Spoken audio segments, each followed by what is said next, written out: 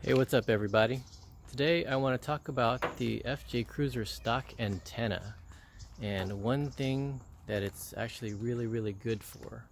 And that is, it acts as a really good warning sign for low parking structures.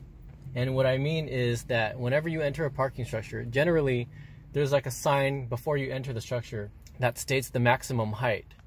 And based on my measurements for my FJ, from the bottom of the wheels to the top of the roof rack is exactly 6'5". So whenever I enter a parking structure and I see a sign with the maximum height restrictions, I'll keep that in mind. But what the antenna does is, if you notice, the stock FJ antenna is a little bit taller than the top of the roof rack. So if you enter a parking structure and your antenna catches any part of the garage structure, you'll know that you're kind of cutting it close. But if you're able to enter the structure without having the antenna touch anything at all, you're good to go. So that in itself is a good enough reason for me to keep the stock antenna on. Now I have kind of a love and hate relationship with my FJ Cruiser antenna because it is useful. However, it does kind of get in the way when I try to park my FJ in the garage.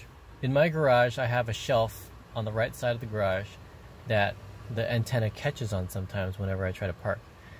Now I have a really small garage and I really need to leave myself enough room to get out on the driver's side. So in order for me to do that, I park my FJ as close to the right side of the garage as possible. Now you can see in this garage it's not very big. On top of fitting the FJ Cruiser, I've got 4 bicycles in here as well as the FJ Cruiser power wheel thing that I made another video on. The antenna gets great reception, but it kind of gets in the way like I mentioned. So I've noticed that a lot of people have aftermarket antennas that are a lot shorter than the stock antenna, so I decided to give one a try. I bought this on Amazon and I just wanted to see what it was like, whether or not it's worth it or not, but I paid $15 for this. Apparently it's a pure copper antenna. Now the reviews on this say that it's not really pure copper, but it's actually brass, I believe. But I just want to test the reception today and see if it's worth it. This is the stock antenna. Now keep in mind I'm underneath some trees here, so I'm not expecting the best, but not too bad. Switch over to AM.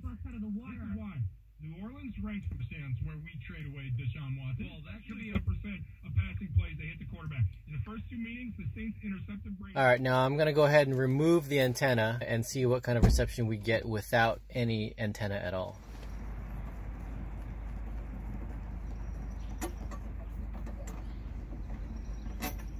Alright, so now we've got no antenna on. Okay, on this AM station, there is some static, as opposed to having no static or very little static when I had the stock antenna on.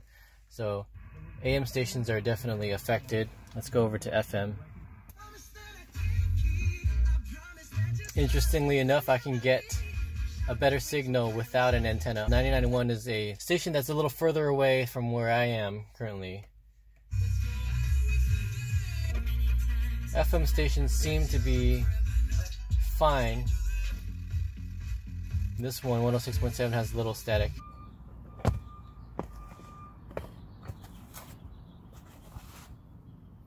Fit and finish is pretty good. The overall quality of this seems to be pretty sturdy. It is kind of a heavy antenna, and it's not a rubber flexible one, but it seems to be pretty strong. Now it's on.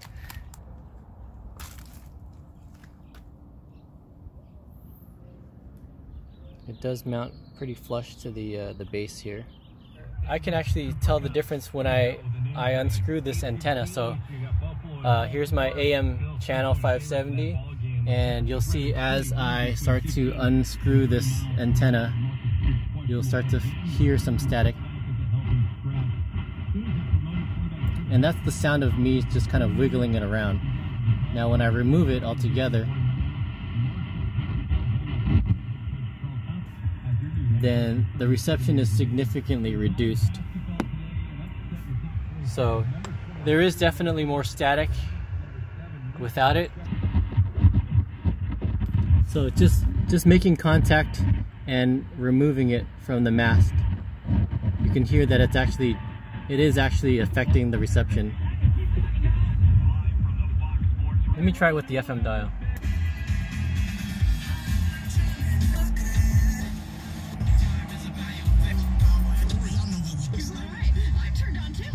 I was driving around yesterday trying to test these different combinations of stock antenna, no antenna, and also this short antenna. So part of my findings is that the stock antenna is the best in terms of reception.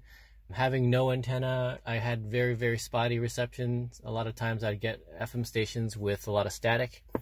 And this short antenna actually isn't too bad. For $15, it definitely wasn't the best, but it wasn't bad at all. Now, the AM stations, as soon as I took it off and I was driving around, I sometimes got no reception at all.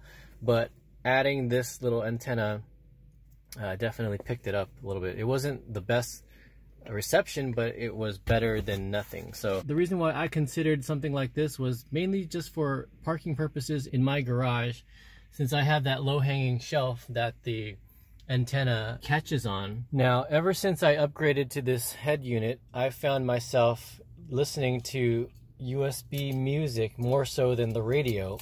But that's not to say that I don't listen to the radio at all anymore. When I'm taking long road trips with the family, we've got a bunch of music loaded up on a flash drive here, which is connected to a USB cable that runs to the head unit in the back there. And when we do that, I generally just remove the antenna because, you know, when I'm driving on the highway, it just kind of flaps in the wind sometimes.